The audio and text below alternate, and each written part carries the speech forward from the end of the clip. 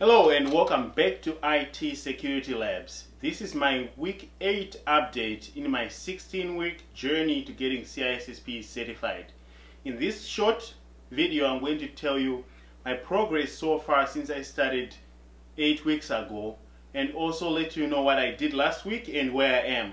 I'll also share with you what my plan going forward is in my journey to getting CISSP certified. I do ask that if you know of any resources that I can use for practice questions that I can get online that are the best, please leave that in the comments below so I can go and try them out.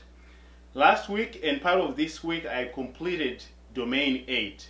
I've completed reading this book, the official study guide.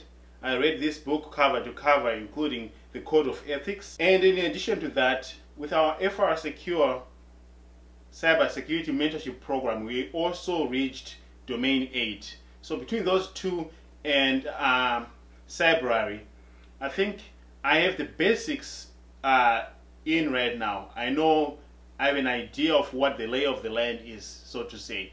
However, I do believe that I still need to go back over the next 8 weeks, practice a lot of questions. I intend to be practicing a lot, almost on a daily basis. I haven't decided how many questions I'm going to be going through every single day, but I intend to practice and practice. If I find myself struggling in certain areas, I intend to go back to the book, back to the videos, and use other resources to fill those gaps.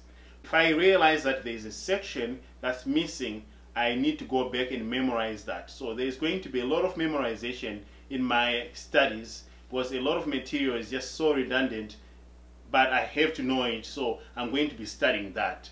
If you have any suggestion on for someone who has finished reading the book, who has also finished a course online and a mentorship program where we were learning, I'll leave some description to the FR Secure Mentorship Program in the description and also somewhere up here.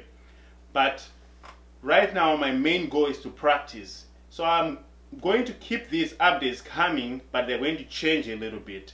I'm going to come up with a plan on which topics to start practicing first.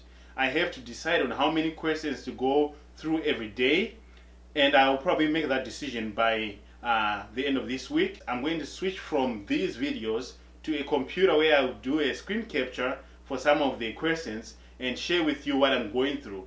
I might actually not get them right. I don't intend to edit those videos. I want you guys to see what this process is like for me. So if you have any sample questions that you think I should tackle on some of my videos that will not get me in trouble with copyright, let me know. Otherwise, I'll see you in the next video.